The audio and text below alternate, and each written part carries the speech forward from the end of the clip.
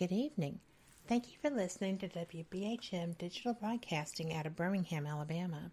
Please note that the opinions voiced by our guests do not necessarily reflect the opinions of this network nor our sponsors.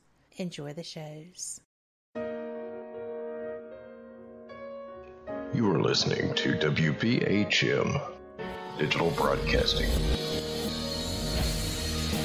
The best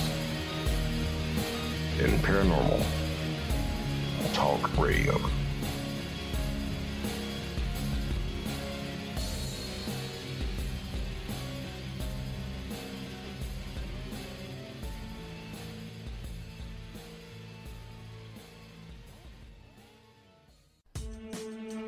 Reaching all the way back to 1948, Fate magazine has brought you reports of the strange and unknown, all of them true. Fate Radio is carrying on that tradition. Here is your host of Fate Radio, Kat Hobson.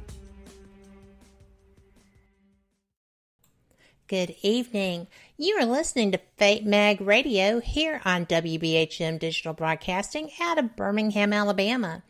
I am Kat Hobson, your host, and I am always so excited when I get a chance to speak with someone who knows what they're talking about something that I may not.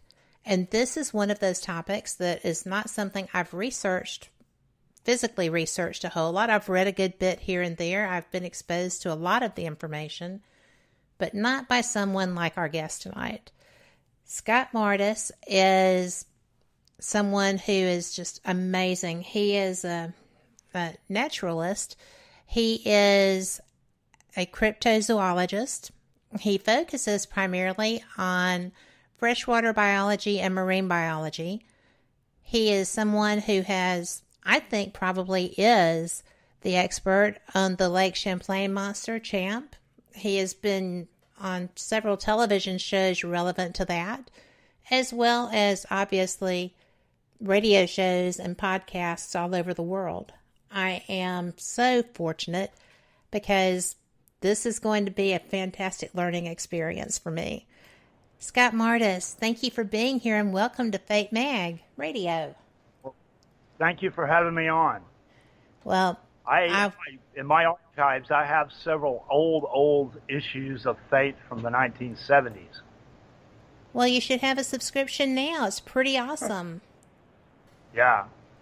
Now, as near as I understand, this is put out by the Society for the Investigation of the Unexplained, right? No. Okay, maybe I'm thinking of something else, but I do have a bunch of old Fate magazines. Well, there's fairly new ownership, and it's pretty awesome. It is, well, I have the new issues that I am taking with me to conferences and stuff.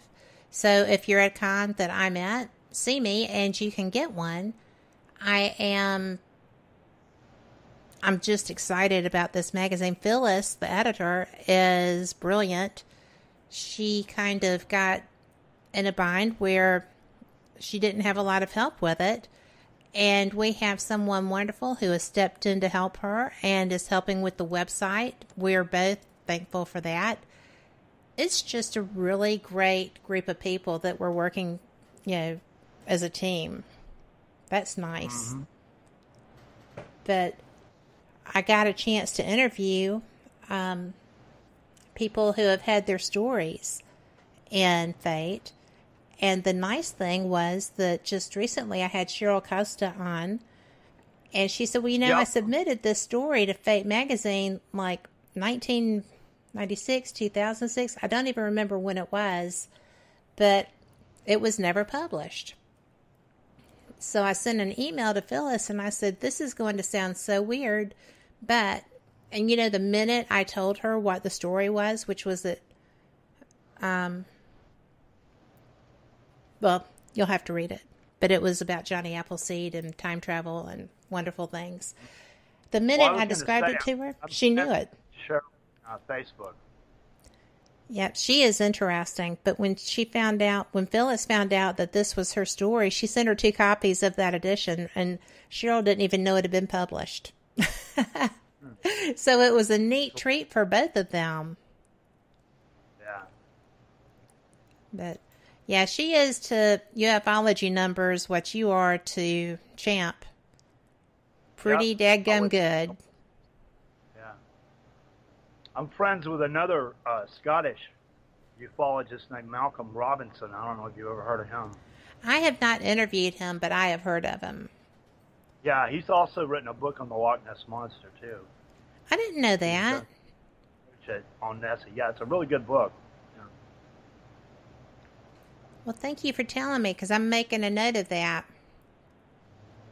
so that I can go and look that up. I love trying to find information that is not in my main field so that I can broaden my mind and horizons.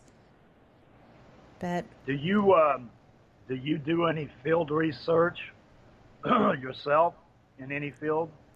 I do. I'm a paranormal investigator, and I am working to develop a parapsychology research team with someone here in Alabama. Well, you know Alex Bobulinski, right? Oh, I do. He was on here not too long ago. He is fantastic, Yeah, and I've investigated with him too. Yeah, we met at the Creature Weekend about 2 years ago when I was giving a lecture there. And we've stayed in touch, and I've been on his podcast several times. He's pretty amazing. Yes. And he's come a very long way in a fairly short time. Yeah, I've got to check out his documentary, The Madhouse. I still haven't got a copy of it yet. Well, it's pretty amazing. It seems to be going gangbusters. Yeah. Well, speaking of going gangbusters, you've been going gangbusters. And by the way, I love your boat. It's not mine. It belonged to my late partner, William Durgenis. Well, I like it. Well, yeah, I liked it too. Did you see On the Trail of Champ, the Small Town Monsters thing? I did not see that yet. Well, anyway, if you watch that documentary, that's the boat we were out in with a sonar on that documentary. My partner, Will Durgenis, that was his boat, and he bought the sonar, and he was a aeronautical engineer and actually built the underwater cameras that we were using at the lake. Oh my gosh. Unfortunately, he developed pancreatic cancer and passed away. Oh no. Yeah, so I'm kind of having to reboot, start over again, because I've lost all the equipment in the boat. Yeah, it's unfortunate, but well, these it things is. happen. Well, but I am supposed to go back to the lake in August, and the plan is to stay for 6 weeks to try to do a bunch of stuff. So we'll see what happens. But I'm still trying to continue the work that we were doing. So. Well, I have absolute faith that that will continue because it's pretty important work, in my opinion. You know, you've got all of these things that you research and that you have been in the field searching for. And, you know, you've got, I'm going to say some of these wrongs, and please do correct me, but plesiosaurs and plesiosaurs, mosa or mosasaurs? Mosasaurs. Mosasaurs. Pinnipeds. Yeah. Now, are pinnipeds what it sounds like with centipedes, but bigger? Well, pinnipeds it's a scientific term for seals and sea lions. Really? Yeah. Thank you. So when you hear somebody talking about pinnipeds, that's what they're talking about. They're talking about seals, sea lions, and walruses, and fur seals. Right. So the relevance of pinnipeds to the whole water monster thing is that some people believe that these long-necked plesiosaur-looking monsters may not be surviving plesiosaurs. They may, in fact, be giant long-necked seals that we don't know about that just look like plesiosaurs. So that's what that's about. Well, is that a realistic assumption? Well, yes and no. A lot of the lakes that people report monsters from have a history of seals swimming up rivers and coming into the lakes, but they're usually recognized for what they are. Some people believe that normal seals get into these lakes and are mistaken for monsters, and in some marginal types of reports, that's entirely possible. Seals still get in and out of Loch Ness even today. And there's a long history of seals getting in and out of Lake Champlain back in the 1800s. There was one tried to get into Lake Champlain through the Champlain-Hudson Canal back in 2016, which is fairly recent, but they caught it before it was able to get in. So, on the other hand, people report these long-necked monsters with super long necks, which are longer than you would expect on a normal seal. And they're also much larger. We're talking about animals maybe 25, 30 feet long. That is much larger. That's huge. They know that the elephant seal can get 20 feet long, but apparently the animals described in some of these monster reports are much larger. And their necks are super long compared to what we normally see with a pinniped. Well, that's what I was going to ask you, because elephant seals don't have that elongated neck, do they? Well, they can make a long neck by stretching their neck out, but it's not as long as some of these reports of what people are describing as monsters. Getting to the monster reports, there is a subset of those where people describe manes of hair and whiskers, which you would not expect on a reptile. No. So because of the fact that people are reporting whiskers and hair, makes people think that, well, this must be a mammal of some sort, and the best fit that we can come up with a long neck is some kind of giant long-necked seal. However, on the downside, there's nothing like that really in the fossil record of that size. That doesn't mean it couldn't exist and we just haven't found it yet. It's possible it could be a relatively recent animal that only cropped up in the last few thousand years. You know, and maybe it doesn't really have a conventional fossil record. True, but by the same token, wouldn't their fossil be closer to the surface if you were researching? Yeah, in theory. But if it's a relatively recent animal, maybe the deposits that its dead bones are laying in are not in environments that have been buried, deposited with sediment on top of them to preserve a fossil, like some animal that thousands or millions of years ago. Okay, that's logical. And the other downside is that the reported behavior of these, quote, monsters doesn't sound like what typical seal behavior is. Normally, you imagine seals that you see them, they're gathered in groups on the beach, barking like dogs. Right. Or at least the ones we're commonly familiar with. Yeah, they do appear to have family units. Yeah. So if you had a bunch of giant 20-foot long necked seals with 10-foot long necks sitting on a beach barking like a dog, there wouldn't be no mystery. Yeah. True that, but there would be a clear beach. Yeah. So that's one factor that seems to weigh against the idea. So you've got pluses and minuses. With a long necked seal that we don't know about, you're not talking about some prehistoric animal that's supposed to be extinct. You're also talking about a group of animals that have living representatives all over the world, so it's not like you're having to resurrect some lineage of animals that have been extinct for 60 million years. So, you know. That's pretty fascinating, right? Yeah, yeah.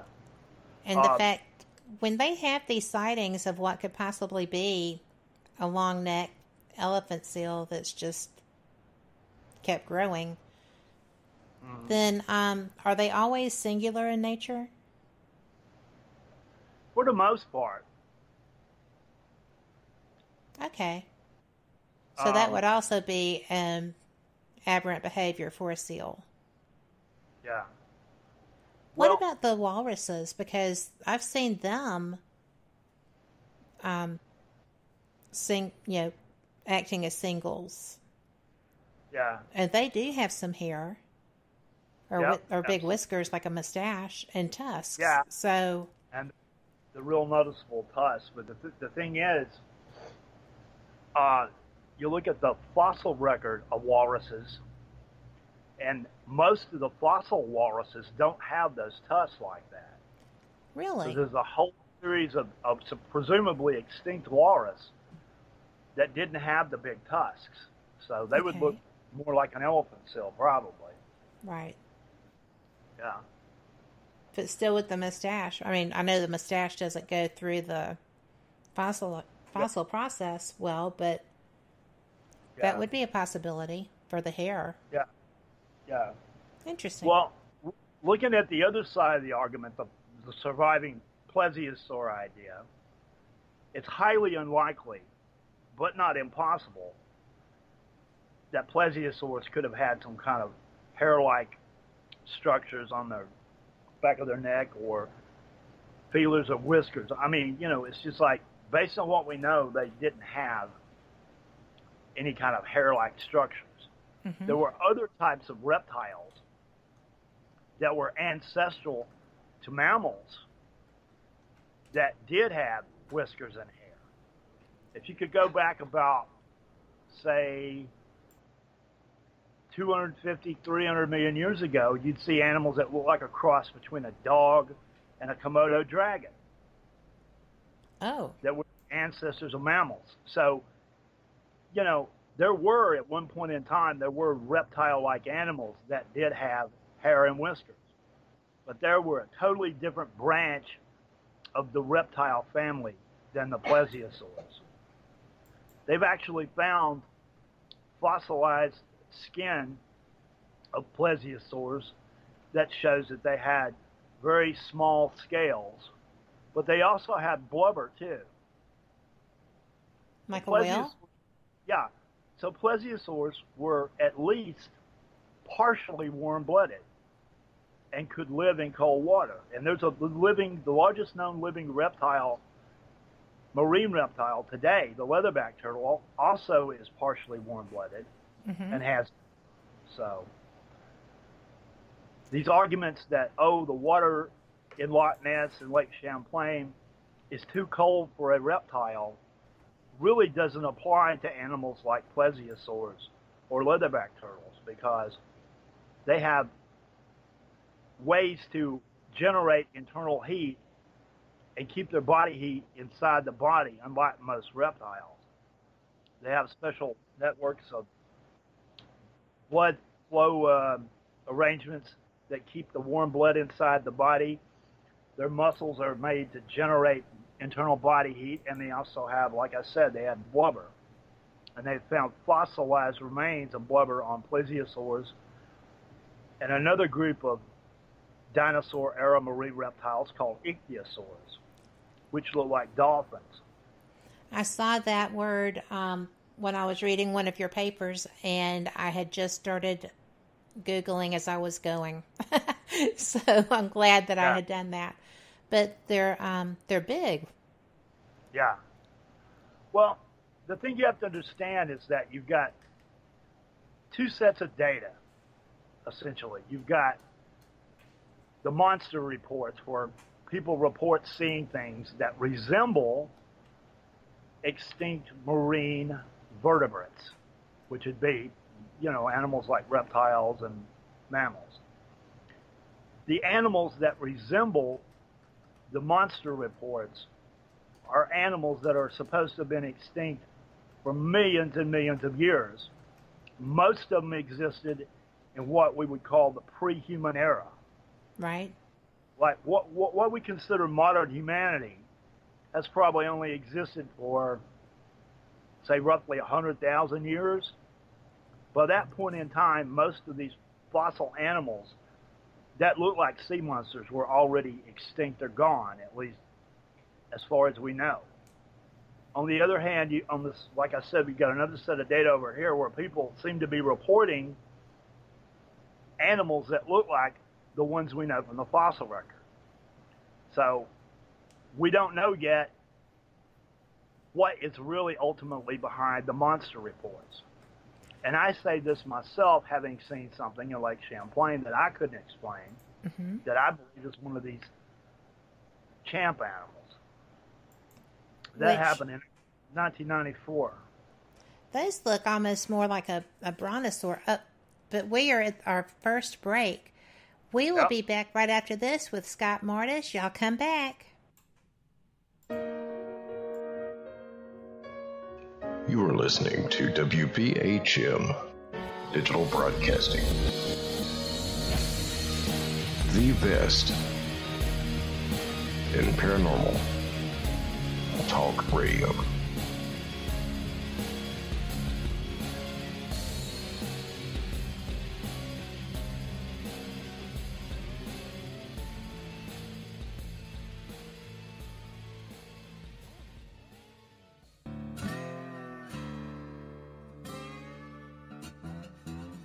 Oh, come on. I'm Southern, but... Nope. That'll do. Hello. I am Kat Hobson, host of Paranormal Experience here on WBHM Digital Broadcasting out of Birmingham, Alabama. I enjoy having guests from all areas of the paranormal, from ghosts to ufology to cryptids and beyond. You'll find some of the best researchers in their fields bringing you some great information. Join me on Wednesday nights from 8 to 10 p. Eastern here on WBHM Digital Broadcasting. Son of a... Hey, son. Mother... Son? What are you doing? Hey, Mom. I'm getting ready to listen to Periscope Uncensored. By expanding your vocabulary. Well, it is uncensored. Son, the uncensored part of Periscope Uncensored is Jax and I getting down to brass tacks with all aspects of the paranormal. There's no fluff on our show. So, no off-color commentary? I didn't say that. Awesome! Son? I just hit my head. Oh boy. I'll go get you an ice pack. Catch Periscope Uncensored Thursday nights at 9 p.m. Eastern, only on WBHM Digital Broadcasting. Since 1948, Fate magazine has brought you reports of the strange and unknown, all of them true. Fate Radio is carrying on that tradition, bringing you the unusual, macabre, strange, and bizarre. Join host Kat Hobson Sunday nights from 8 to 10 p.m. Eastern on WBHM Digital Broadcasting.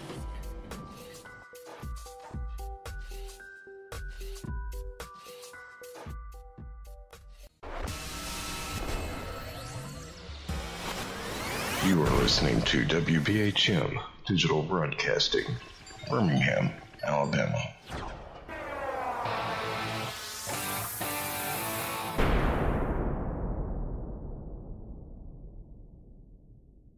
Thank you for listening to WBHM Digital Broadcasting out of Birmingham, Alabama. The time is 23 minutes after the hour. And we're back. Thank you so much for being here and listening. We have got such a fantastic guest on tonight, Scott Mardis. He is somebody who knows so much about lake monsters and freshwater and marine. He knows so much more than I know. I'm having a fantastic time. I've got a page and a half of notes already. But go ahead, Scott, because I know that I interrupted your train of thought as we were going. And did you want to finish that thought? Yeah, well, essentially, the job the task that stands in front of people like me and other cryptozoologists who are trying to investigate, say, Sasquatch and all this, They've got a set of data of eyewitness reports, photographs, film and video, possibly audio evidence of animals making sounds, some of which sounds like animals that we know from the fossil record. Mm-hmm. Which it would be very nice if we could very quickly and neatly find one of these animals, verify that it is a living plesiosaur or a living gigantopithecus or whatever the creature you're looking for is. But that's, it's quite a task. The only thing that's ever going to connect the dots, if we're dealing with a living fossil, is to actually find a dead one or a piece of a dead one or get a tissue sample from a live one. Mm-hmm. To verify that, okay, so this over here that people are seeing is a living specimen of this animal that's supposed to have been extinct for so how many millions of years. Which that happens periodically, doesn't it? Yeah, I'm trying to move in that direction to the best of my ability. One thing I've been doing is looking for remains of dead ones in caves. And last few years, I've been carrying around with me a thing called a biopsy dart. And what that does, it's a dart, a projectile, that is relatively harmless. They use them in whale and shark research. Mm-hmm. It's a dart that you either shoot with a crossbow or a gun, or you can use a spear with the dart on the end of it. If you can get close enough to the animal, you touch the animal's skin, it takes a little plug of tissue out. It's relatively harmless, painless to the animal. But with this one little piece of tissue, you could get DNA strand to tell you what kind of animal it is, what it's related to, and would also give you genetic data about how healthy the population that this particular animal came from.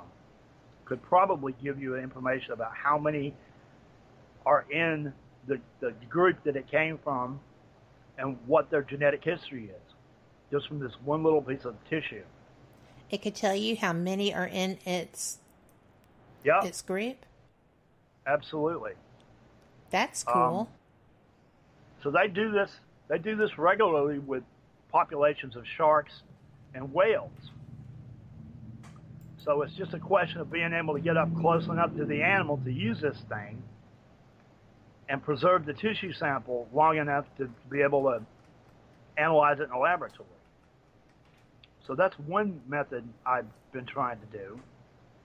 Unfortunately, one of these animals hasn't popped up close enough to the boat to use it yet. And the other strategy I was talking about is looking for bones of recently dead ones in caves that used to be underwater or possibly in caves that are still underwater. So far, I have found 3 caves at Lake Champlain that were once underwater thousands of years ago. Oh. And the significance of this is that 10,000 years ago, Lake Champlain was a marine embayment, and the water level was 200 feet higher than it is now. There were whales and seals living in that marine version of Lake Champlain, for which we have the fossil bones of. So theoretically, whatever Champ is would have come in during this time period and got trapped when the marine influence got cut off and adapted to fresh water. And this is theoretically possible because we know there are about 3 or 4 species of fish living in Lake Champlain now that are leftovers from that time that it was marine. They actually survived the transition. That's what I was going to ask. Would they be able to survive going from marine to freshwater? Yeah, well, there are seals that have done this. There are landlocked populations of seals that used to be marine that have adapted to fresh water now. Mm-hmm. So, yes, it's theoretically possible. So, the idea is that whatever Champ is, the simplest answer is some kind of leftover from the Champlain Sea. Right. that has managed to adapt to fresh water. So if it's there and it's a flesh and blood animal, it dies and its remains are laying somewhere on the bottom of the lake or possibly in some of these underwater caves, if they exist.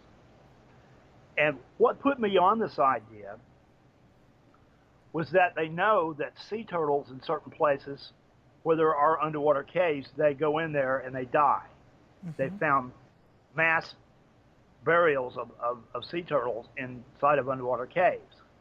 They're not sure if they go in there on purpose to die as a place that they normally go to die when it's time to die, or if they swim in these caves and can't figure out how to get back out and just suffocate and die because of that.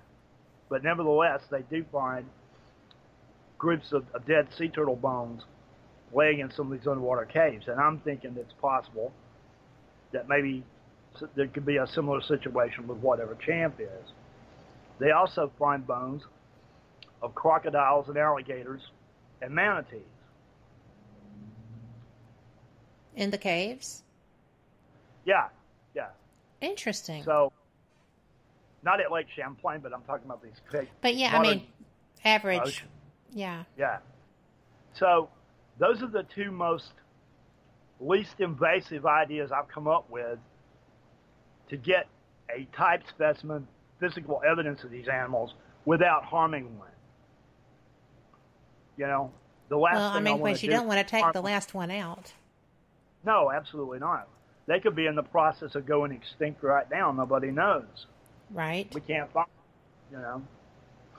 So all I can say is that in 1994, I was watching the lake through binoculars, and I saw what appeared to me to be a large animal about 15 feet long with a big rounded humped back.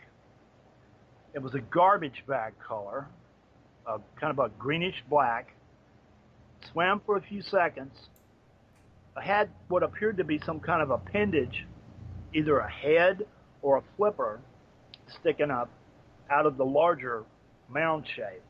Swam for a few seconds and then sank and was gone. I didn't have a camera to get a picture or, video or anything. I never have a camera when I see something cool. But I did see this through binoculars, mm-hmm. and was able to get a size estimate based on boats that I saw swimming by or going by in the same area. It was around boaters? Well, there were boats moving in the same area after it was gone. Right. Which I used to scale the animal,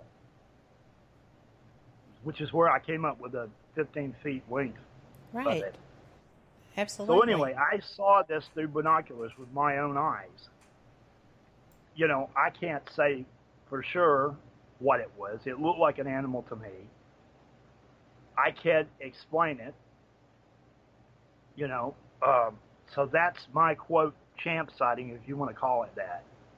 I mean, I'm being totally honest here. I believe it was an animal, and I believe it was probably one of these unknown creatures that is supposed to inhabit Lake Champlain. How long have the reports come through about this in Lake Champlain? Well, there's a long history. There's Indian lore about it from two different groups of Indians that lived on different sides of the lake before the white man ever got there. The earliest newspaper report is from 1808. Wow. Then you have another report from 1819, which is kind of shaky, but it's there. Then you don't really have another set of reports until the 1870s. From the 1870s up till now, there's been regular reports. So that's going on 150 years. That's astounding. To me, that's astounding. Yeah. Because I know that when I was perusing some of your material and information, I came across what was an astounding size creature. I mean, it looked like half the town was lined up behind it to show how long it was. And it was said to be a basking shark, if I'm not mistaken. But they're not actually shaped like that, are they? Don't they have... The thing about basking sharks you have to understand. Okay, basking shark is the second largest shark species known behind the whale shark. Mm-hmm. And it's a filter feeder like the whale shark, but it has a much more conventional sharky-looking body and shape. It looks like sort of like a skinny great white shark with a really big mouth.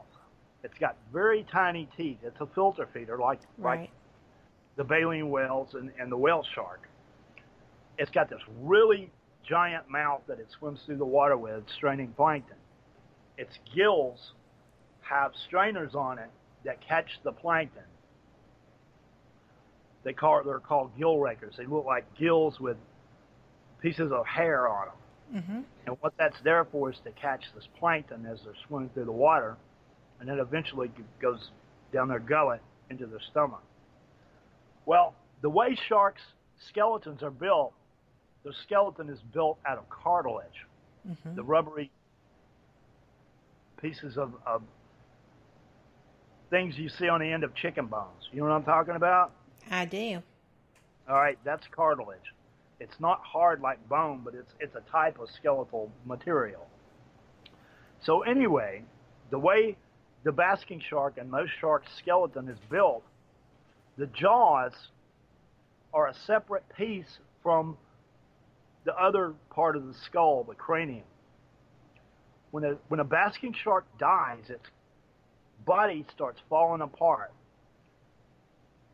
One of the first things to fall off of the body are these giant jaws and the gill arches. So a lot of times they find the carcasses of basking sharks without the jaws and without the gill arches.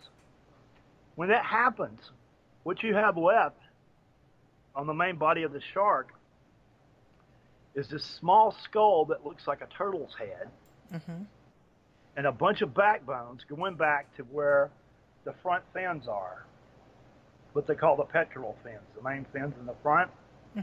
And it looks like a long-necked animal with a small head because of those jaws and the gill arches missing. It looks a lot like a plesiosaur. So there's a whole history, a long history, of people finding these carcasses laying on the beach that look like sea monsters, and really what they are, they're half-rotten basking sharks, where the jaws and the gill arches have fallen away. Right. Usually takes a scientist that knows what he's looking at to identify it for what it really is. Well, I would think so, because a person who comes across something like that, if I came across something like that, I would be unaware that it was missing a jaw. Although I would think that you would notice that there wasn't something to be eating with. But still, it would be exciting and unusual and a little flippy. So, well, it's happened multiple times. Right. I can see that. A lot of times you'll see a newspaper headline, "Dead sea monster washes the shore at such and such place." And then a couple of days later, some marine biologist will come look at it and say, "Oh, that's a dead basking shark," or "It's a mutilated whale carcass," or "It's a giant squid, it's a more fish." There's all sorts of things that can happen. Well, that actually happened not too terribly long ago, didn't it? And it was a very strange looking animal, but I just figured it was something that had been destroyed in some part. Yeah. Well, what specific case are you talking about? I can't remember which beach it came up on, but it was like a purple. It actually looked like it had suffocated or something, like we would look when we bruise or something, that color purple. Yeah. And it looked about maybe 4 feet long, the part that was still there. And I wish I could remember the beach, because if I said that, you would know immediately. I will look during our break.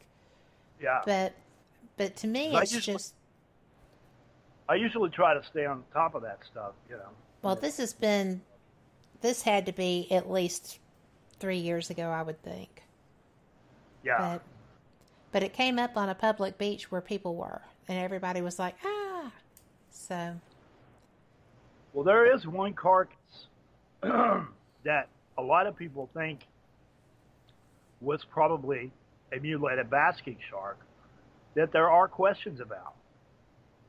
This is the famous carcass that was pulled up off New Zealand back in 1977.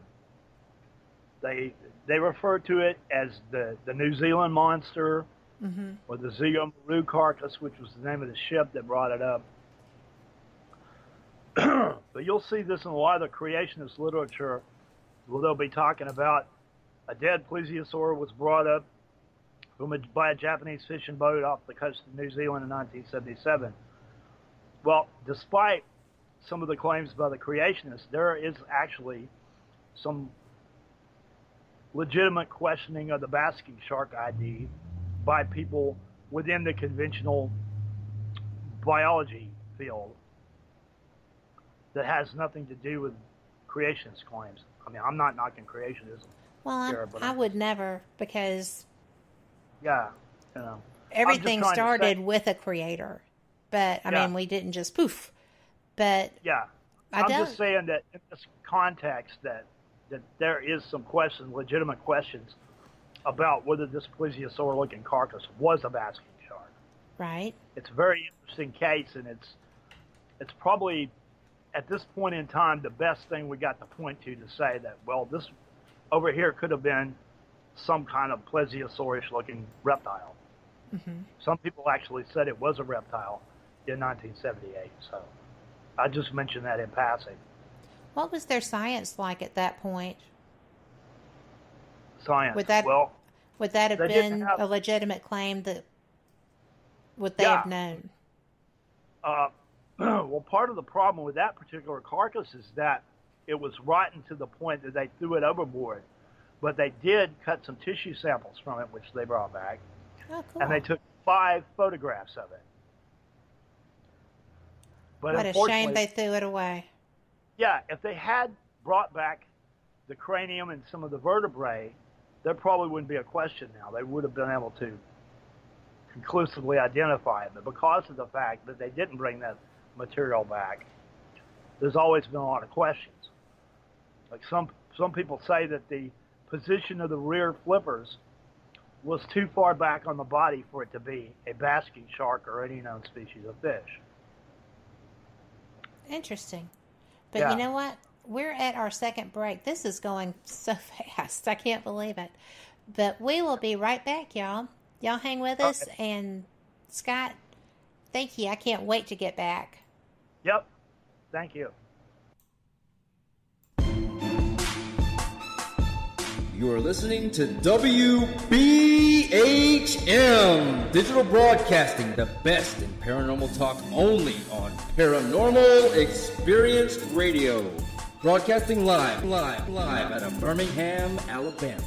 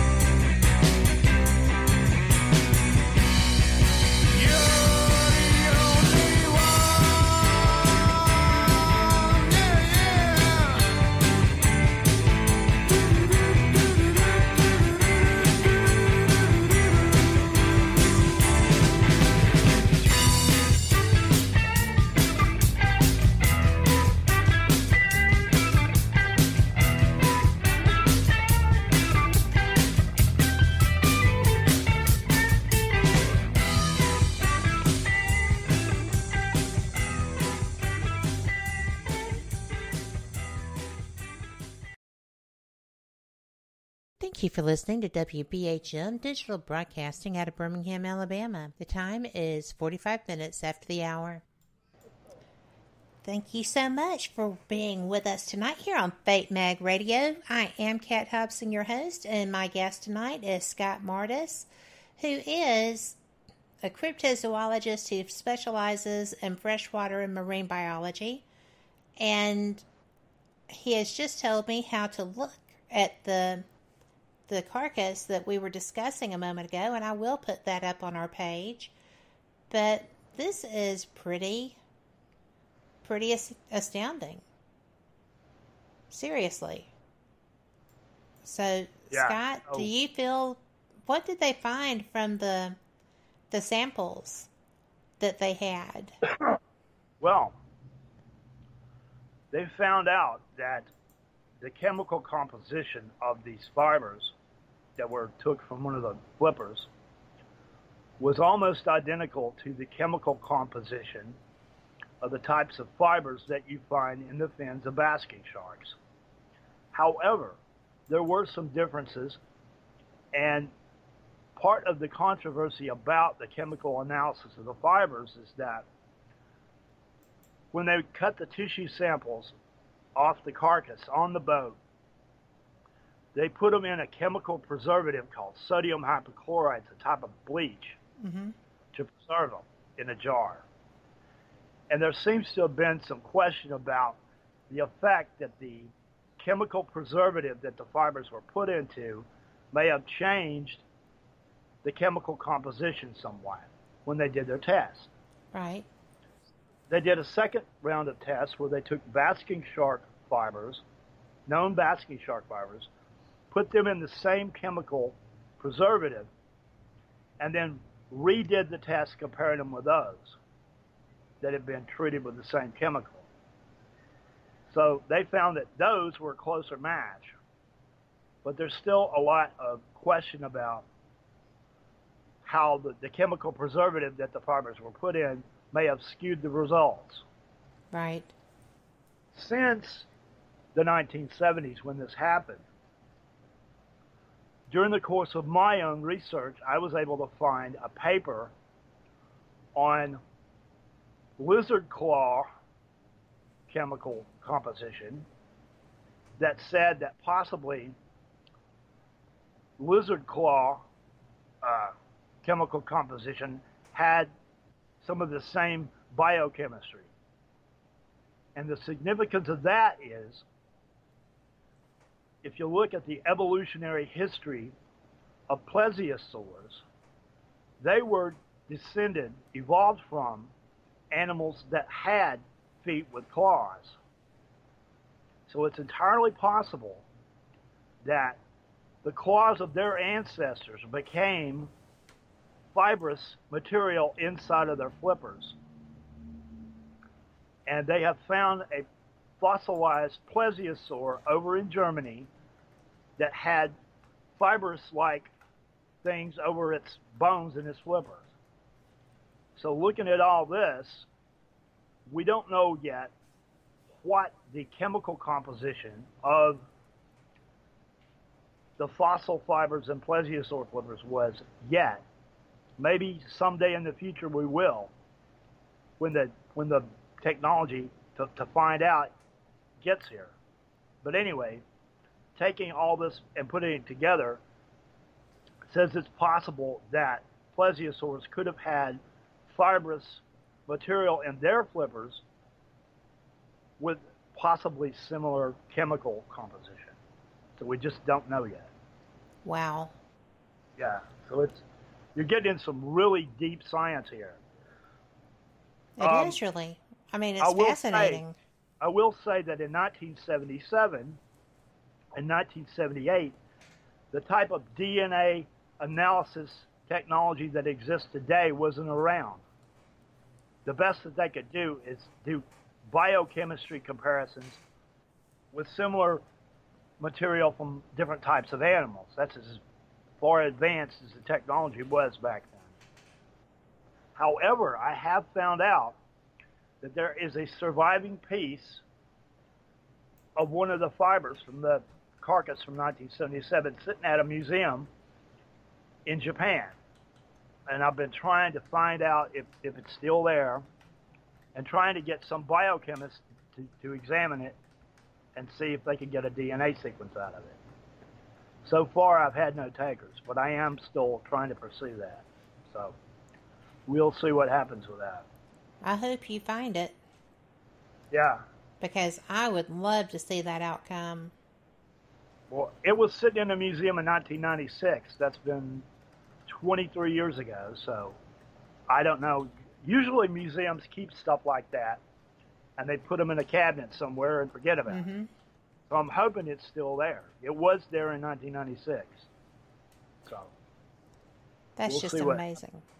I'm having to work around the language barrier, too. I don't speak Japanese, so. Well, or a large part of their population does speak English. Yeah, so I know. It's part of their education system, so that's got to be working in your favor. I have Japanese friends. The Japanese TV network came over to Lake Champlain in 2016 to film a documentary, and I was part of that. So I have a few Japanese friends that I met through that. So we'll see what happens. I think that will be it'll be so exciting. Yeah. Now, you had a question about a platypus. We did. Brenda had a question about a platypus because she said, let me go back up to it. She said, well, what about the platypus? It's an odd combination. Is it the only one that has survived over the years? I guess meaning like a hybrid kind of animal. Well, what a platypus is, it's an animal called a monotreme, which is considered to be the most primitive form of mammal alive today. There is one other type besides the duck-billed platypus, this animal called the echidna. It doesn't have a beak, bird's beak, like the platypus, but it lays eggs like a platypus. And one thing that most people don't know about the platypus, it's venomous too. I did not know that. Yeah, it's got a claw that it uses as a weapon that is venomous on one of its feet or hands. But anyway, earlier I was talking about how there were these primitive ancestors of mammals, these mammal-like reptiles that had hair. These animals looked like a cross between a dog and a Komodo dragon. But they had hair and whiskers, but they laid eggs like most reptiles. But some reptiles give live birth. But anyway, that is what a platypus is considered to be, is one of the most primitive types of mammals alive today. And it's so primitive that it lays eggs like some of its reptilian ancestors. That is just fascinating. Yeah. Because I used to be amazed by platypus. It is a living fossil. And relevant to cryptozoology, it's important to point out that the first specimen of the duck-billed platypus that was brought back for scientists to examine, there were accusations that it was a taxidermy hoax made out of a beaver and a duck. I could see that. Yeah. I could see somebody thinking that. Yeah. So you never know. You know, there's a lot of people criticize cryptozoology, but I can point to 3 classic cases where 3 cryptozoology success stories. Now, the classic definition of cryptozoology is that you have a series of legends or reports of a supposedly mythical animal. Then somebody goes to look for this animal, and in the success stories, finds a real animal behind the reports. Now, I know a lot of people like to point to the coelacanth in cryptozoology as, well, look here, they found this fish that's been extinct for 80 million years and it's still alive. Well, the thing is, there weren't a lot of reports of people saying, oh, there's a monstrous fish here a legendary fish, we should go examine it. That's not how it happened. It was accidentally caught, totally unexpected, and brought back to a fish market where an ichthyologist happened to look over in this pile of fish and saw this weird fish and said, "What is this?"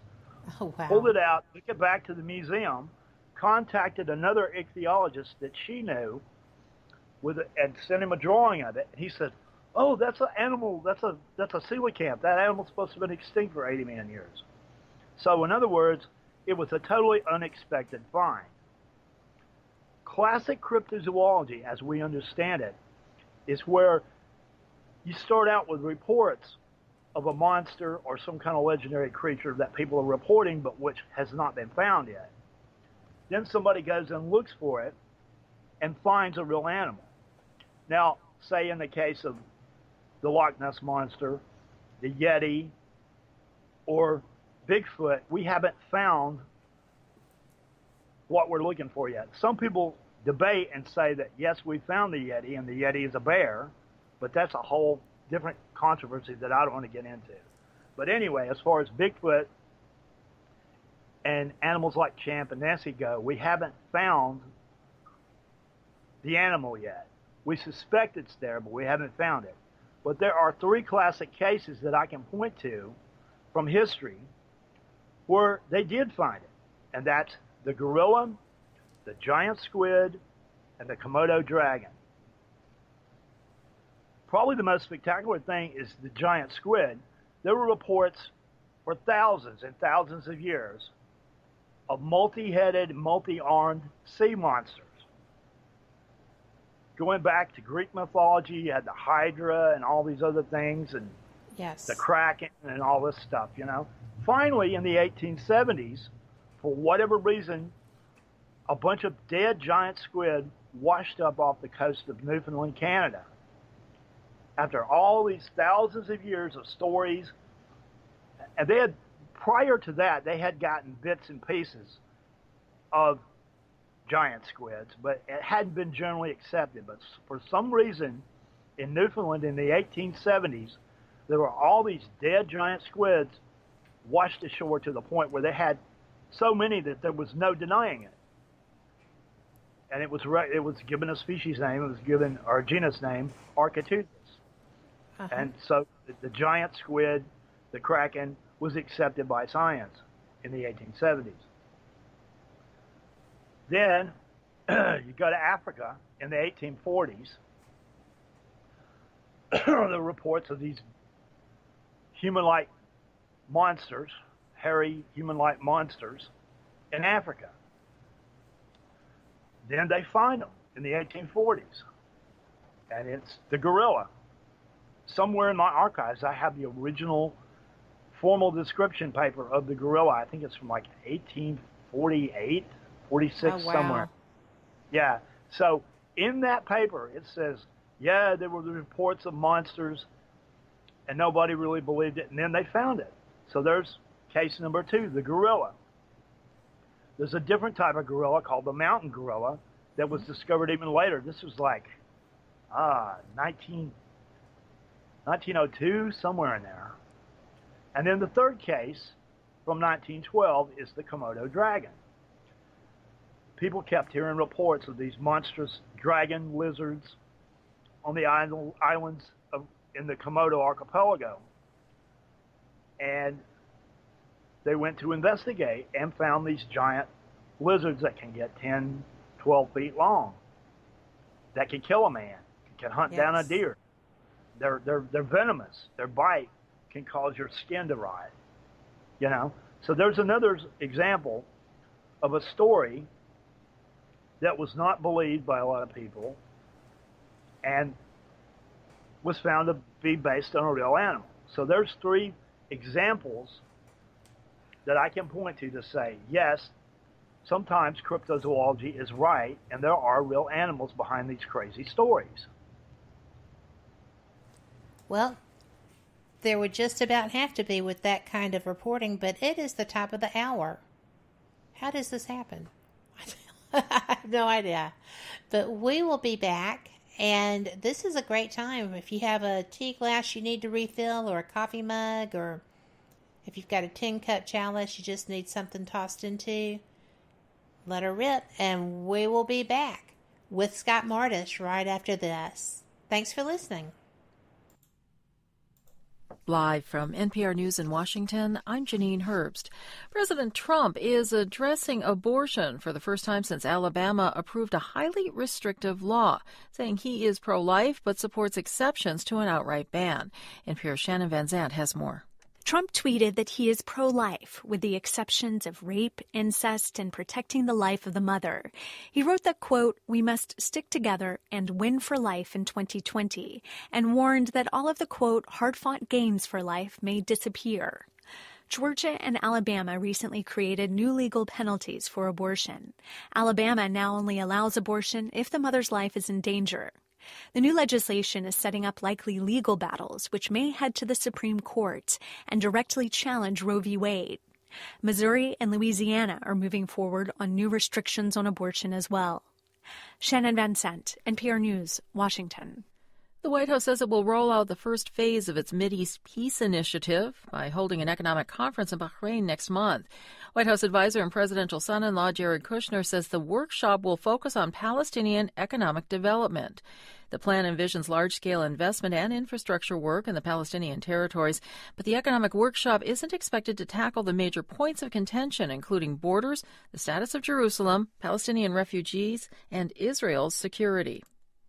Europe's far-right political parties are hoping to boost their power across the continent in European parliamentary elections next weekend.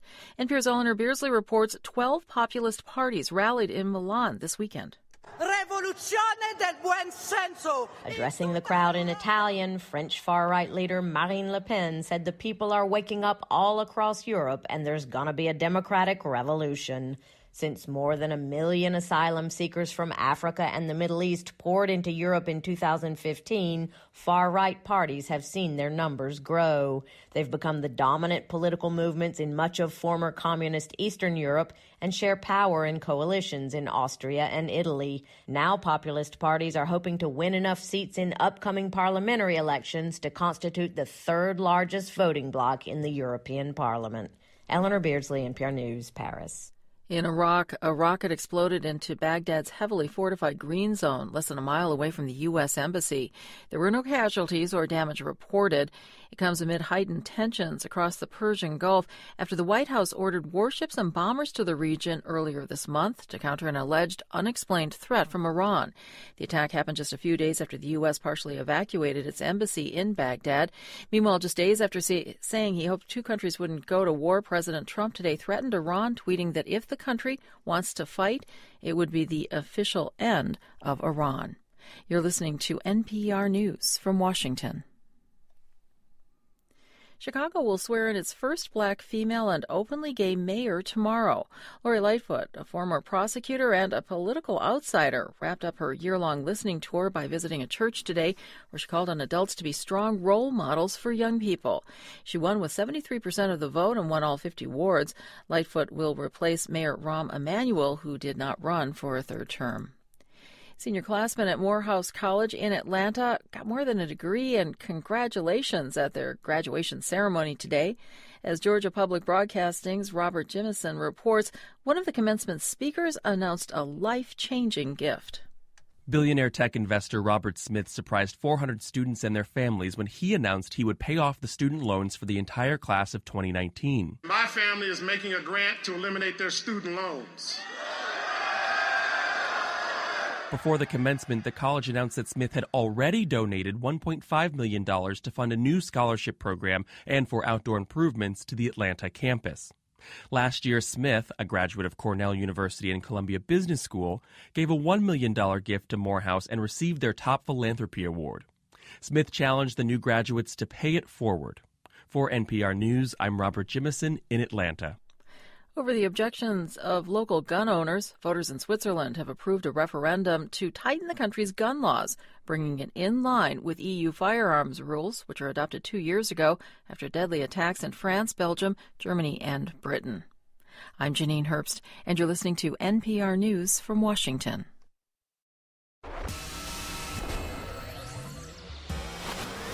You are listening to WBHM Digital Broadcasting, Birmingham, Alabama.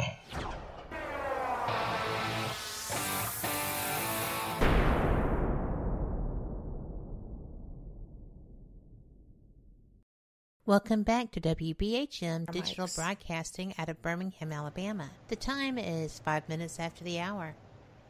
And we are back. Thank you so much for listening to WBHM Digital Broadcasting out of Birmingham, Alabama. You are listening to Fate Mag Radio, and I am Kat Hobson, your host. Joining me tonight is Scott Mardis, and I already have 2 pages of notes. I don't know how many you have, but I am learning so much. And Scott, thank you for being here. Well, thank you for having me on. You know, I neglected to say that you are a cryptozoologist who focuses on marine and freshwater biology, but you also are one of the experts, I would say you're an expert, on the Lake Champlain monster. Would you? Yeah, that's where I've done most of my field work. Actually gone out looking, you know? Yep. And I'd been doing that since 1992. I used to live there. You had an experience. Yeah, you had an experience there. Yep. And I used to live there for 18 years. Then I met my wife, who can't stand the cold weather, and wound up moving to Florida.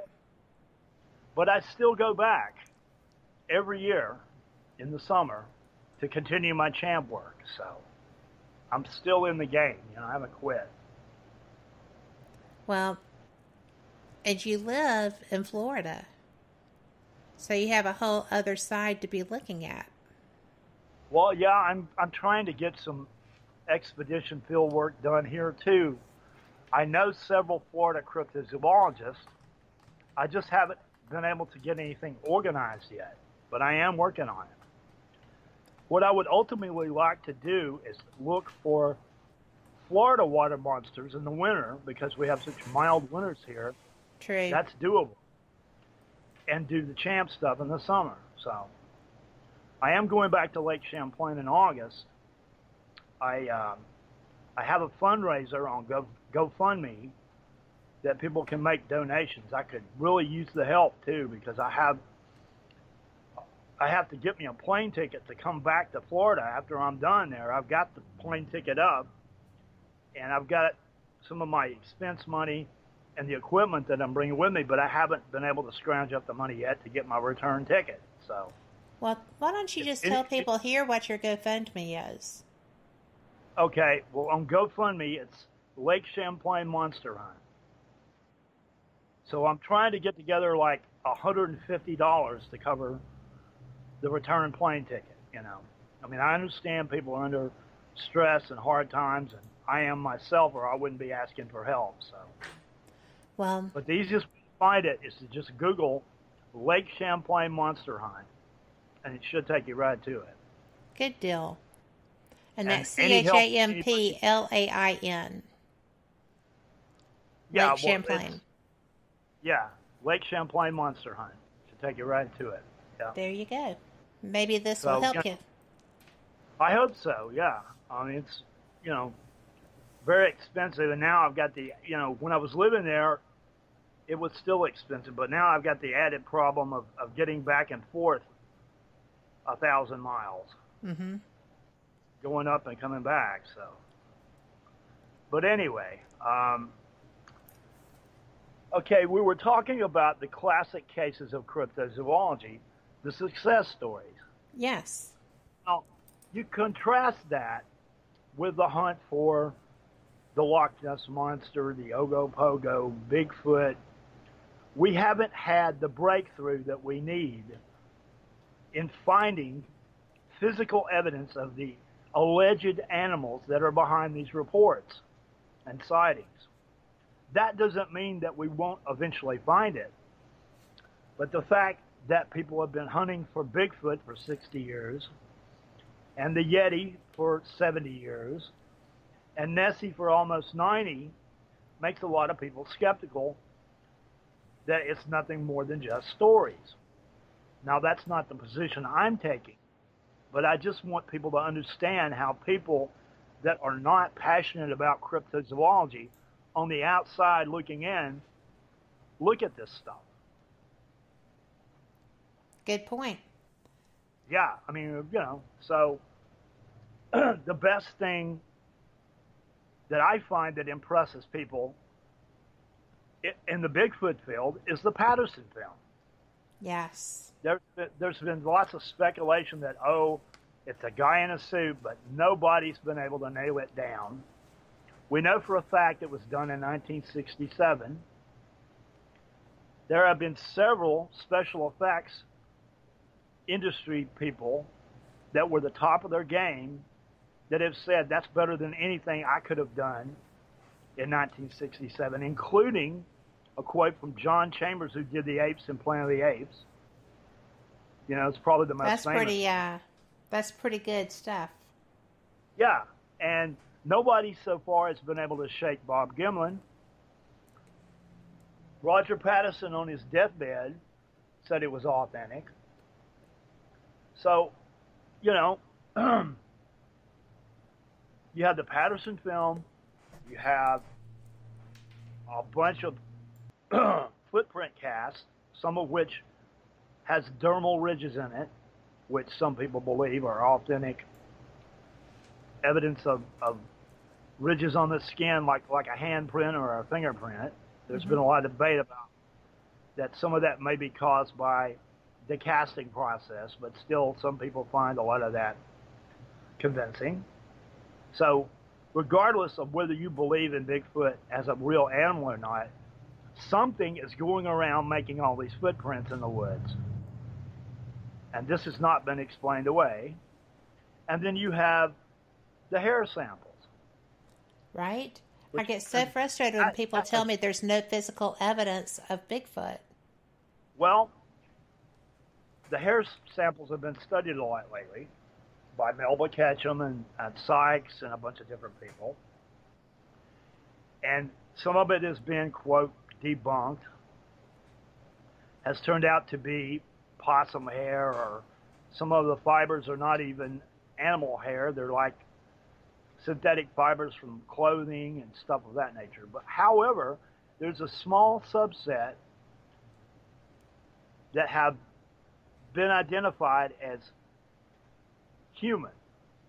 But the thing is, the DNA of a chimpanzee and the DNA of a human being are almost identical. There's just a very small amount of difference. So perhaps some of these hair samples that have been dismissed as just being from a human, the difference may be so close it's hard to tell, What is a key factor? You said chimpanzee DNA is almost identical to human. What differentiates it? What is that minuscule differentiation that may also apply to these? Let me Google that real quick. Okay. I'll tell you. Hang on. But I mean, it's just so fascinating because all it would take would be an anomaly. You said it's a small subset. Well, with ufology, the Project Blue Book, the vast number of those were disproved, but there were 700 and something that were not. And those are the ones that nobody ever talks about, because that is disclosure that those were. Yeah. That there's a lot of skeptics that want to completely dismiss the case for ufology and parapsychology and all that. And maybe there is a lot of stuff that can be dismissed. But there's a small hardcore of stuff that appears to be legit. Yes. That shouldn't be thrown out. Don't throw the baby out with the bathwater is basically what I'm trying to say, Well, I think there's a little legitimacy in all these fields. I agree. And, with the ufology thing, okay, those 25 or 2,800 were disproven. You came up with logical and reasonable explanations for them. So let's ditch those and let's go focus on these that had no explanation, the ones that you could not find logical conclusions for. Those are the ones that need to be talked about. I found the DNA thing about the human and chimpanzee. I'll just read it here. Okay. This is from the Smithsonian Institute. It says, while the genetic difference between individual humans today is minuscule, about 0.1% on average, study of the same aspects of the chimpanzee genome indicates a difference of about 1.2%. Okay. So it's really, really close, so like 1% or something. Well, 1.1, yeah. You know, that's fascinating because that actually would be something to look at, you know, but you would have to have something that was absolutely not human, you know, something that was unknown, and then be able to compare human to that and find out what that percentile was. That would be interesting. Yeah. Well, you know, I don't mean to be getting off on a Bigfoot tangent here, but I'm just trying to. That was just an interesting thing. I can use the controversies about Bigfoot to illuminate controversies about what I'm doing. Mm-hmm. Like, you know, there's so much debate about the legitimacy of what Melba Ketchum did. You know, yes. There's like, and it depends on your point of view. You know, like she's saying that, okay, these hair samples have a mixture of standard human mixed with something unknown. People that don't want to find her research valid are saying, well, the reason it's that you got this unknown element in here is that it's contaminated. It's not a fresh sample. So that's how they're able to you know, dismiss her findings. I'm not saying that's what I think. I don't know. I'm not a DNA expert, you know. Right.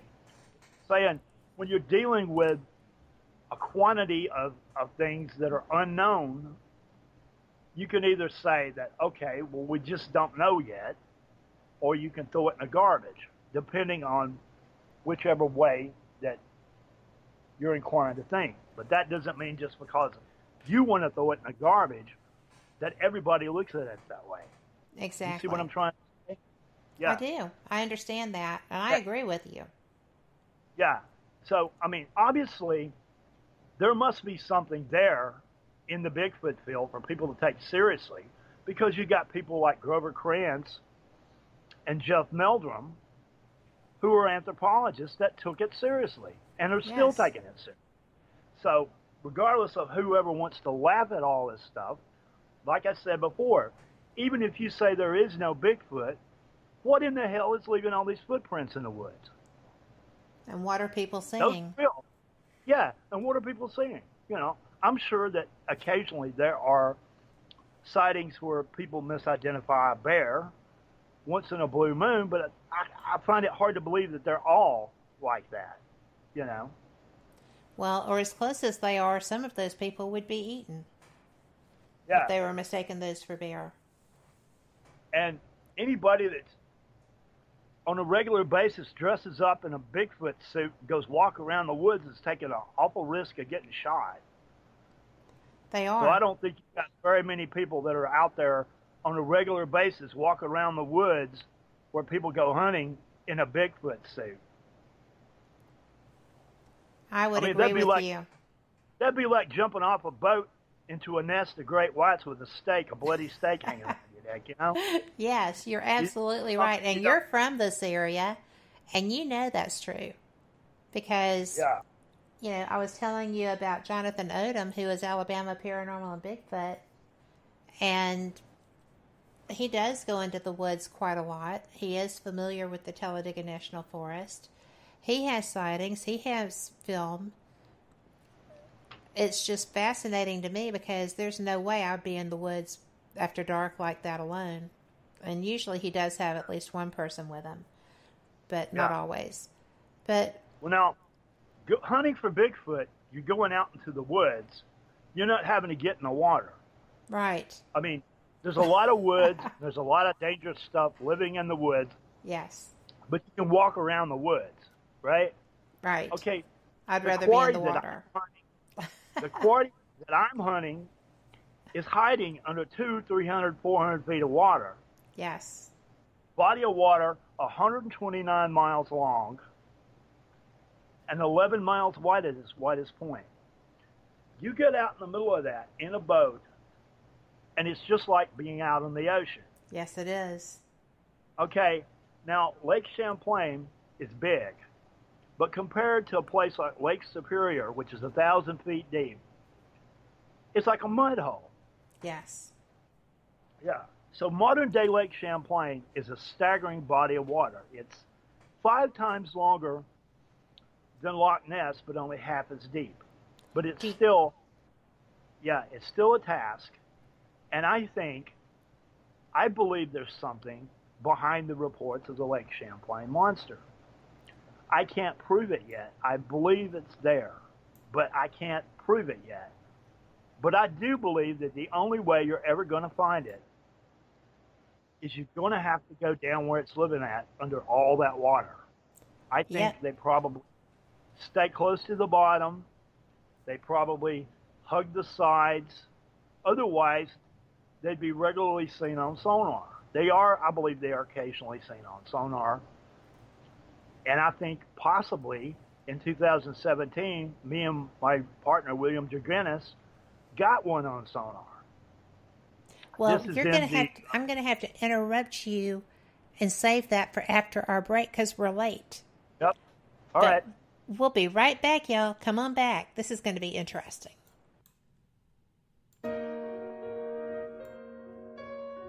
You are listening to WBHM Digital Broadcasting. The best in paranormal talk radio.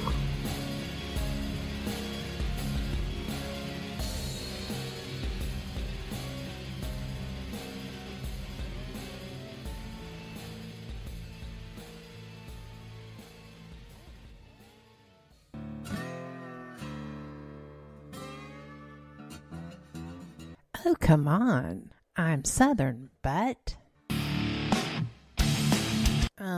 Nope. That'll do. Hello. I am Kat Hobson, host of Paranormal Experience here on WBHM Digital Broadcasting out of Birmingham, Alabama. I enjoy having guests from all areas of the paranormal, from ghosts to ufology to cryptids and beyond. You'll find some of the best researchers in their fields bringing you some great information. Join me on Wednesday nights from 8 to 10 p. Eastern here on WBHM Digital Broadcasting. Son of a... Hey, son. Mother... Son? What are you doing? Hey, Mom. I'm getting ready to listen to Periscope Uncensored. By expanding your vocabulary. Well, it is uncensored. Son, the uncensored part of Periscope Uncensored is Jax and I getting down to brass tacks with all aspects of the paranormal. There's no fluff on our show. So, no off-color commentary? I didn't say that. Awesome! Son? I just hit my head. Oh boy. I'll go get you an ice pack. Catch Periscope Uncensored Thursday nights at 9 p.m. Eastern, only on WBHM Digital Broadcasting. Since 1948, Fate magazine has brought you reports of the strange and unknown, all of them true. Fate Radio is carrying on that tradition, bringing you the unusual, macabre, strange, and bizarre. Join host Kat Hobson Sunday nights from 8 to 10 p.m. Eastern on WBHM Digital Broadcasting.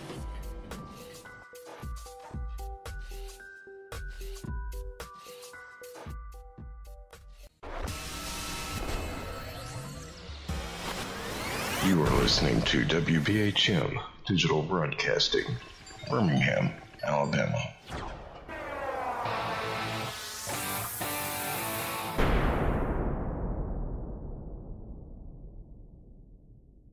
Thank you for listening to WBHM Digital Broadcasting out of Birmingham, Alabama. The time is 23 minutes after the hour. Welcome back to Fate Mag Radio. I am with my guest, Scott Mardis. And Scott, you had just been telling us that they They hug the sides and kind of avoid people and radar, possibly. But you think that Will caught one? I believe that that's probably the situation with Champ, and probably also the situation with the Loch Ness Monster.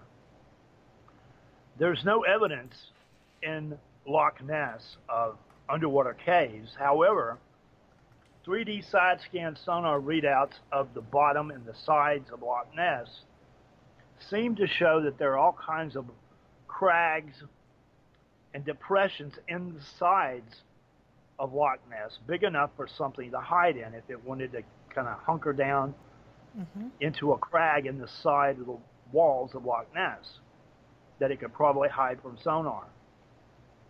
Also, on the bottom of Loch Ness, and to a similar degree on the bottom of Lake Champlain, there's a deep layer of sediment, of mud, that an animal could theoretically hide under and avoid detection by sonar. Just kind of burrow in? Think, yeah.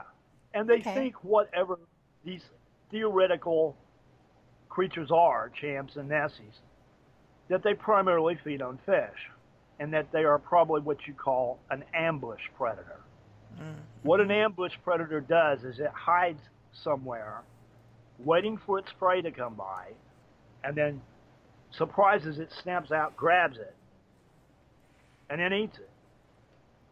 So if these animals are ambush predators, it would make perfect sense that they regularly hide in order to make their living, in order to eat. So you would expect them to be hiding along the sides or on the bottom or where drop-offs are near the mouths of rivers and all kinds of stuff, eating fish, most likely. They know that plesiosaurs ate fish. We know that seals, the ones we know about and possibly unknown ones, are probably fish eaters. In Loch Ness, that's about all there is to eat because there's not a lot of vegetation. Because of the darkness of the water, the sunlight can't penetrate down to create a lot of vegetation in the food chain of Loch Ness. So about the only thing there is to eat for a large animal in Loch Ness is fish.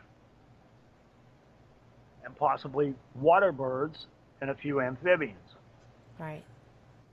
Now,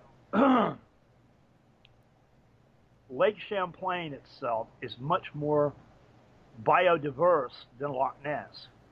You have 80 different kinds of fish in Lake Champlain, and some of those fish are types of fish that have gone extinct in places like Europe, Africa, and Asia.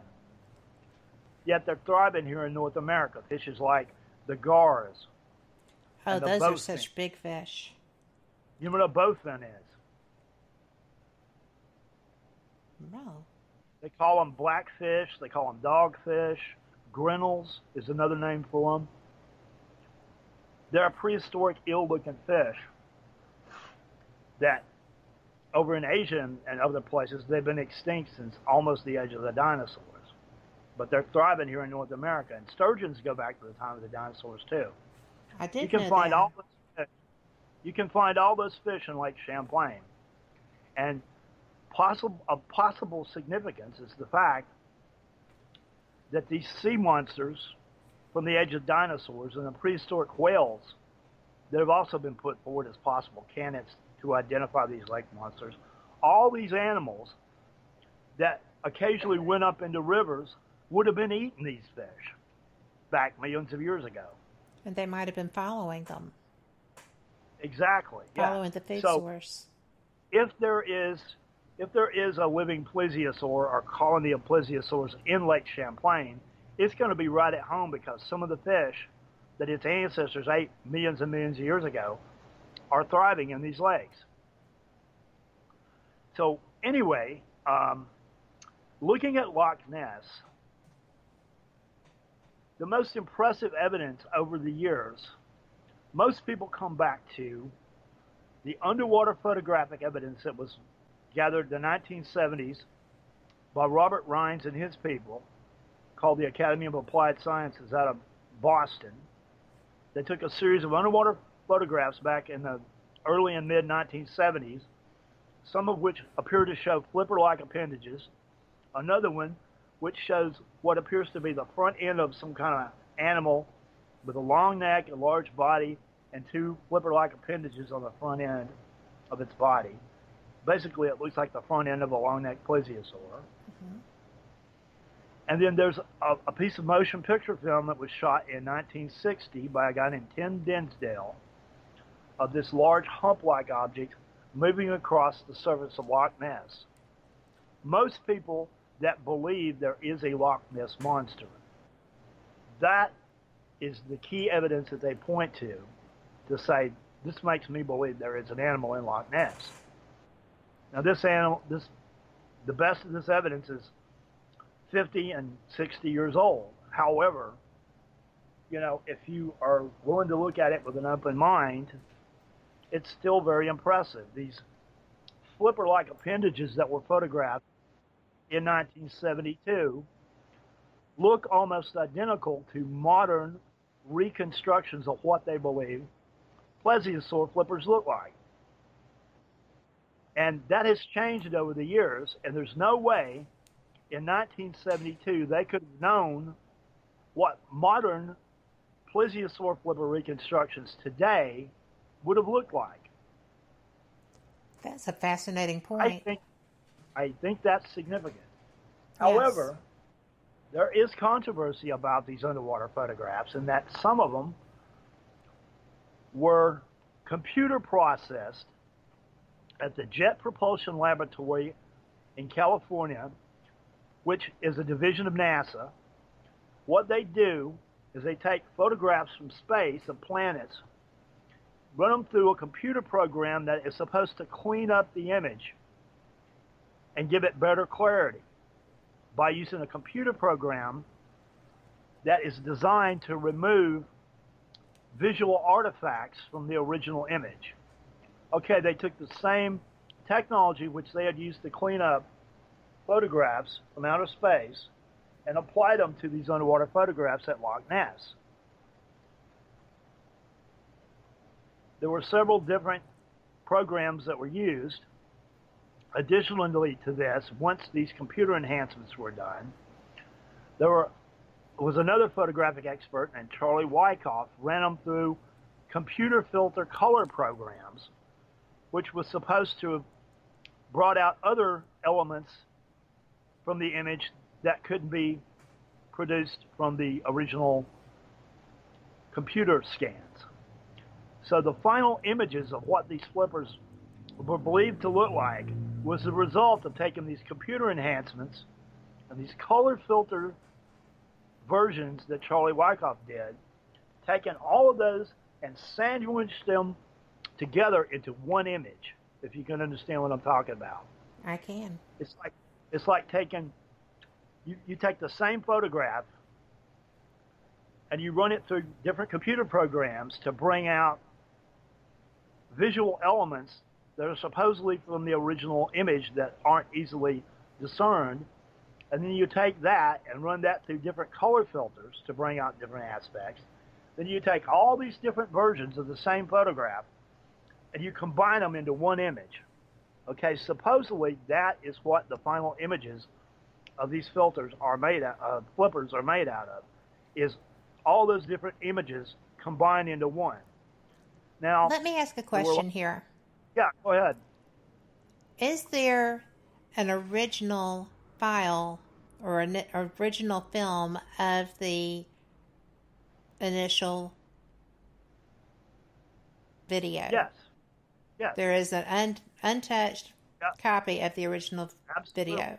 There's actually two images that are supposedly taken 40 seconds apart of what may be the same flipper in front of this camera. And in the second image, it's moved into a different position. So it's clearly, if it's the same object, it's moved. Right. Which would say that this is a lie, you know. But well, anyway. There's no reason to doubt that it's the same thing. Yeah. There's been a lot of controversy over the years because of the complexities of the photographic techniques that the original image was put through. A lot of critics have said, well, we don't know if this was built up, fabricated on a computer, or retouched, or airbrushed, or what. There's a lot of questions of people that are skeptical about it, have used to debunk these images over the years. And in some cases, they took only one of the enhancements that was used to build the original image and said, okay, see this over here? It doesn't look like the final image. Well, it's not supposed to. The final image was made a bunch of different enhancements and sandwiched together. Don't you love when they're looking for a gotcha moment and they don't have all their information? Yeah. Well, there's been a lot of digging and poking at these images to try to debunk them. Mm-hmm. And some people think that there's been so many unanswered questions that they are debunked and can just throw them in the garbage, which that's their prerogative. There's nothing I can do about that. That's true. But the first image, the first flipper image, you can look at the unenhanced image and see the basic outlines of some kind of a diamond-shaped flipper in the original unenhanced version.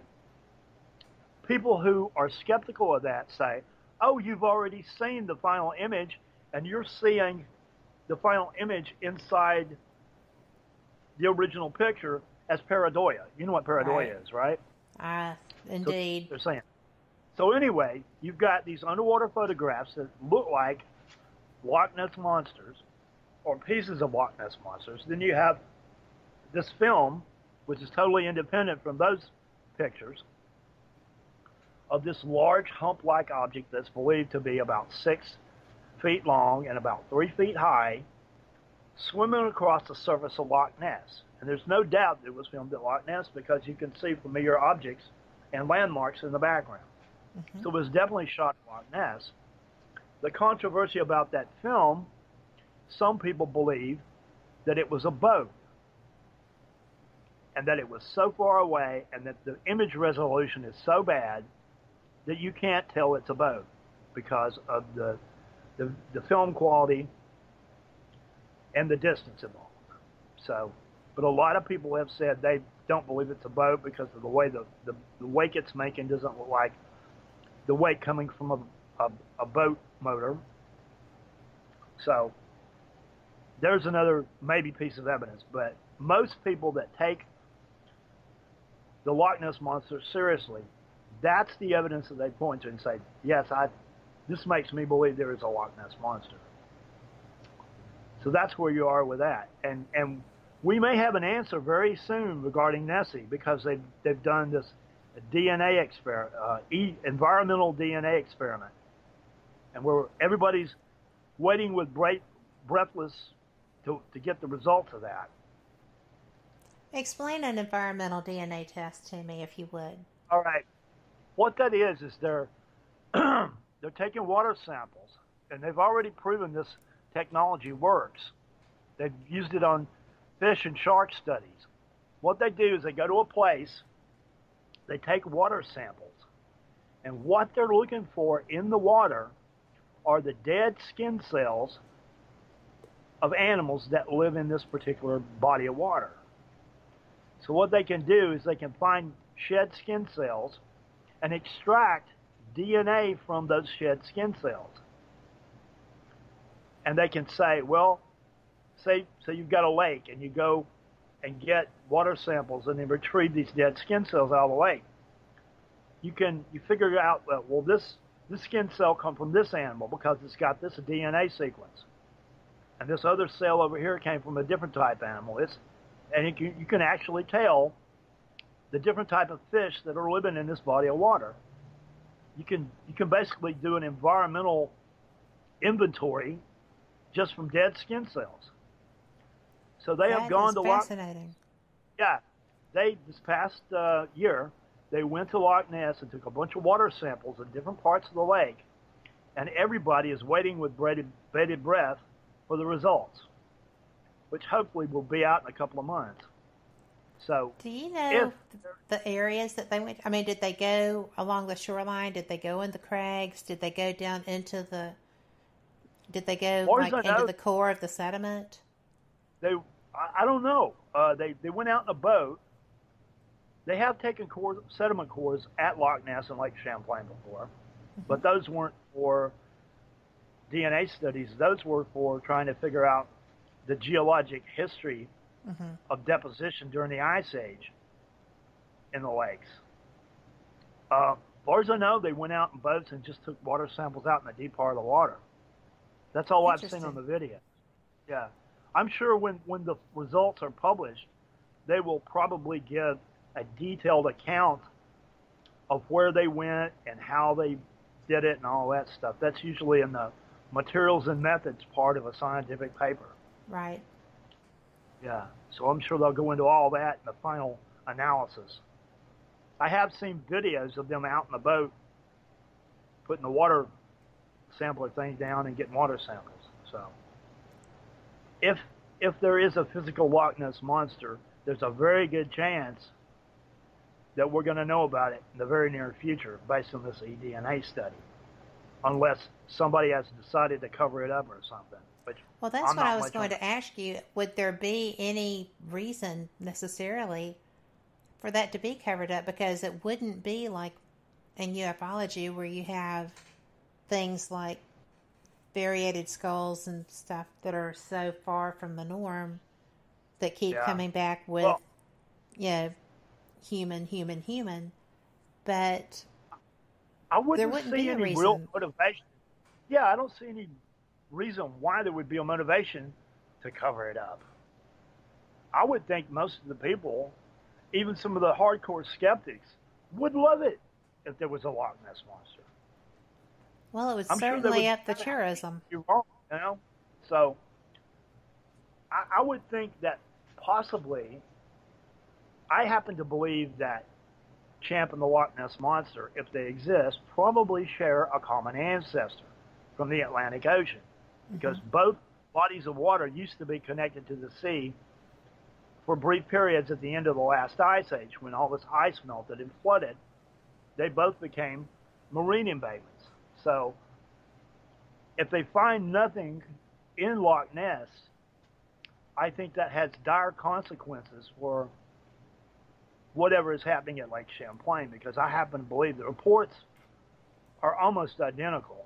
Now, I don't know if that is psychological contamination from people being familiar with what the Loch Ness monster looks like, and then seeing something in Lake Champlain and having the image of the Loch Ness monster in their mind, and that coloring what they're seeing at Lake Champlain. I don't know if that's what's going on, or if they're actually seeing the same type of animal that are closely related, that are cousins, that got separated and have slightly evolved in different directions.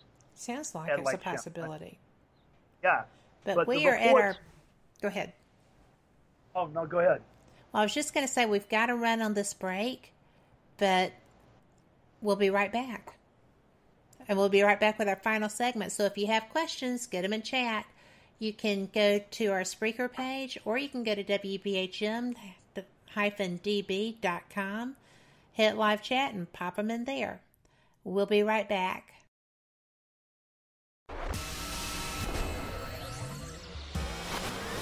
You are listening to WBHM Digital Broadcasting, Birmingham, Alabama.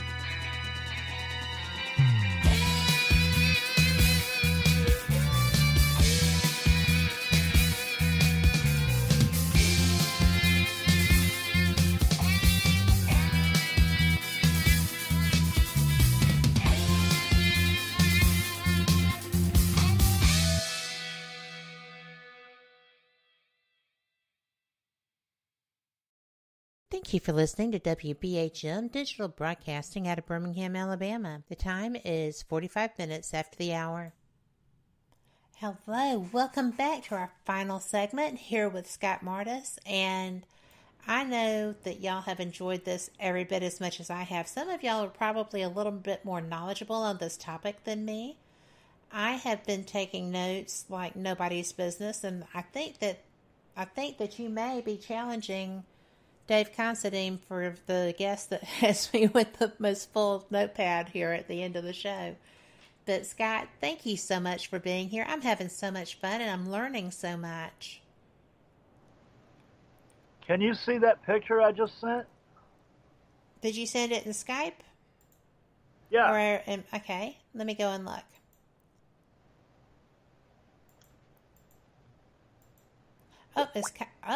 Yes. Oh, I have this picture.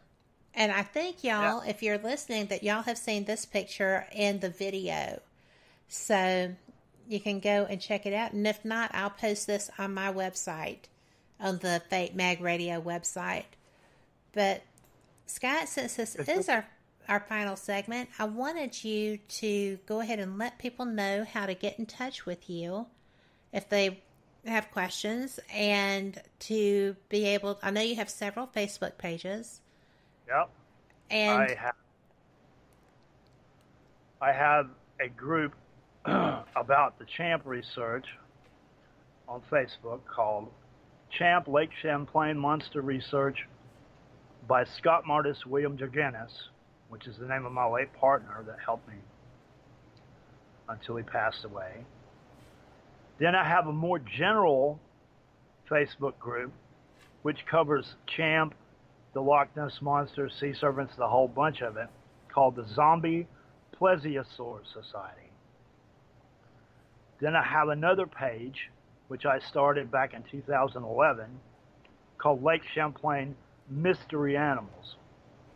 So those are the three main groups that I do most of my work in. I also am an administrator and participate in Kevin's group, Lake Monstrosities. I do a podcast. All of those are good, by the way. Yeah. I do my own podcast show about this stuff called The Haunted Sea on Monster X Radio, so I'm part of that group. And I also do some work in the National Cryptid Society group, which is Jesse James Dirtle and his people. So, you know, I'm all over the place, really. You really are. And you have a book, which I love the title of. Yeah. Well, what that book is, I took a bunch of papers that I had written previously, a bunch of articles, and I threw them all together because they're all kind of the same similar subject matter, and put it out as an ebook. And all of the proceeds from the sales of the ebook, which is very cheap at $7, go toward the research. So I'm also in the process of putting together two more, one about Champ and also one about the Zuyo Maru carcass case that I was talking about. So hopefully, at the latest, when I get back from Lake Champlain in September, I'll be putting those out too, if not before. Well, and I can't wait. Tell them the name of your book, Scott. Night of the Living Dead Plesiosaurs. There you go. I love that. Yeah.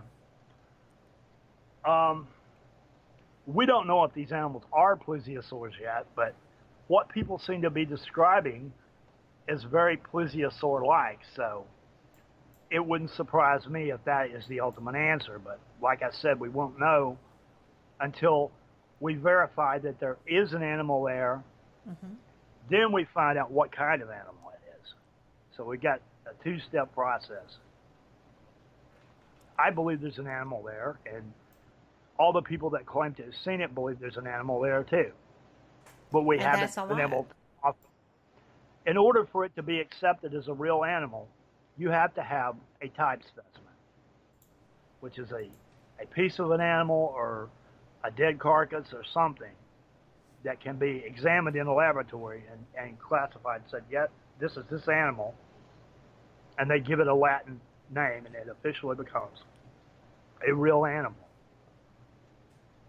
And as I said earlier, there are classic cases of cryptozoology from the past where that did happen and it was successful. However, we're not there yet with things like Bigfoot, Nessie, and Champ. While I do have time, I would like to mention that I find the most impressive evidence for the Lake Champlain monster in one photograph and two videos. The first one is Sander Monzi's 1977 famous photograph of Champ, which I'm sure you've probably already seen. It's probably the most famous piece of photographic evidence for the Lake Champlain monster. Then there's a video shot in 2005, which is generally referred to as the Bodette video, where you see off the side of this guy's boat, you see some kind of a long neck looking object with a plesiosaur snake-like head on the end of it, moving its head up and down. And then during the course of the video, some kind of flipper-like object comes out from the right side of it, and then it swims away. If your people want to see this, the easiest way to find it is to go on YouTube and Google Lake Champlain monster on ABC News. Then there's a video shot in 2009 at a place called Oakledge Park of what looks like a giant turtle-ish looking animal about 6 feet long. That's what is referred to as the Eric Olson video. And the way to find it on YouTube is to Google strange sighting on Lake Champlain, and it should take you right to it. So those are the three most impressive pieces of video evidence for the Lake Champlain monster, in my opinion. I think so too, because I've looked at those. I've been interested in this for so long, but I don't have any field experience, and it's tough to make a decision looking at videos. Yeah.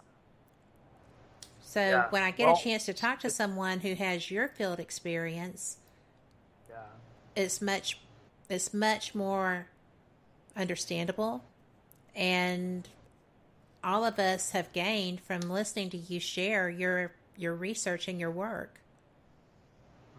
So thanks for that, because that's been amazing.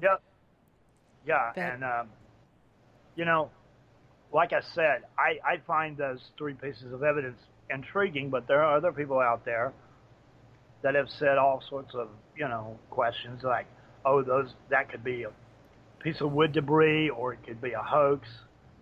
It could be somebody dragging a model, or, all sorts of alternate explanations. It could be a fish shot at an unusual angle and all sorts of things. But all I can tell you is go look at this stuff.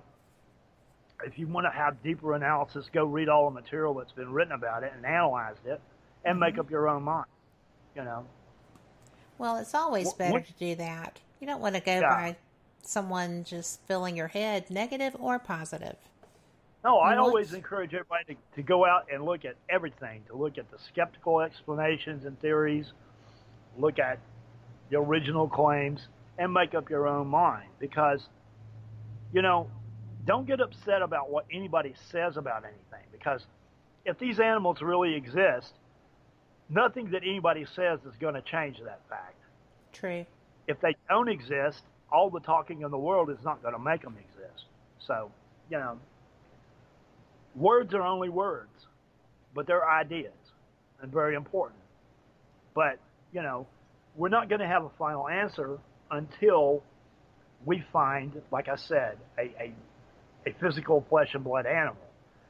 If this stuff continues to go on after we've verified that there's not a physical animal, then you have to go ask other questions. Is this some kind of supernatural entity of some sort, But if you go there, you're not only having to ask questions about what we know about biology, but you're also having to question the laws of physics as well. Truth. Then you're off to parapsychology land, So, yes, you are. I'm not ready to go yet. myself. I still think it's a flesh and blood animal. I think it is too. I mean, just my personal opinion based on my own research and going through and reading experts and looking at different writings, some of yours, some of other people's. And, you know, it just is something that you really do have to make your mind up about because, like I said, with the ufology, they told us all about the 25 or 600, 2,700 that were not unusual, but they don't ever talk about the 700 plus that were unexplained and unusual. J. Allen Hynek started out as a skeptic, and there was enough evidence there to make him change his mind. Yes. And most people that actually go into researching these anomalous issues wind up finding enough evidence to make them at least go, So, you know, it's just always, it's good to keep your mind open, just not so far that your brain falls out. Exactly. So, be a leader in your own research, but learn from people that have the knowledge. Make sure of your sources, like Scott Mardis. Great source. So, thank you. Call them as I see them. I'm not always nice, but I am always honest. I actually am mostly nice. But, well, do you have anything coming up other than getting to Lake Champlain in August, September? You'll be coming home in September. That's all I'm aware of at this point. You know, you never know. I mean, sometimes out of the blue, I'll get contacted by some TV documentary producer. Oh, actually, yes. I'm going to be in a documentary called Science Friction. It should be coming to Netflix. Oh, that sounds probably fun. Sometime in the fall. It's a documentary about how scientists and other experts are sometimes misrepresented on television programs by being re-edited and all sorts of stuff like that. I've heard a lot of complaints about that. Yeah, well, that's what this documentary is supposed to be addressing. So I highly recommend checking that out when it comes out. I will. Yeah. And that's going to be, you said, on Netflix, you believe? Probably, most likely. That's the story I've been hearing from the producers. It's probably going to be coming to Netflix. Probably fall, early winter, sometime in there. I'll be looking for that. And for those that didn't hear, Science Friction. How fun is that title? So, definitely something I'm going to be checking out. And I want to let people know that I will be back next Wednesday with my guest, Alan Panchenko. And I am so excited because he is astounding. And if you don't know what I'm talking about, check the Paranormal Experience webpage, Facebook page, all of the above, and I will have information about him. So it'll be fun. And thank you so much for being here tonight. Well, thank you for having me on. I'm always looking for people to get behind what I'm trying to do and help me, you know, and I am. Thanks. I am behind what you do. So. Well, I appreciate it. Thank you. Certainly. And for everyone listening, thank you so much for doing that. You know, y'all are the reason that we do these shows, and we could do them without you, but there'd be no fun in that. We like having people in chat. We like having people coming back to us with questions about our guests, and we can get you in touch with them if you can't, you know, have time to write the information. Like if you're on your mobile and you're driving, do not write the information. But don't forget that tomorrow night is going to be the Paranormal Pride with Denise Pridemore. We're dark on Tuesday. Wednesday is Paranormal Experience Radio with Kat Hobson. Thursday is Periscope Uncensored. Friday's a big night. We start with the Maleks Paraversal Universe, followed by Ghost Talk Radio with Shelley Burke Robertson, followed by Seraphine Hurley, Trip in the Void. Always fun. So on behalf of our sponsors and our WBHM Digital Broadcasting hosts and myself, Thank you again so much. Y'all have a great night. Stay safe and be the change you want to see in the world. You can do it because you know what?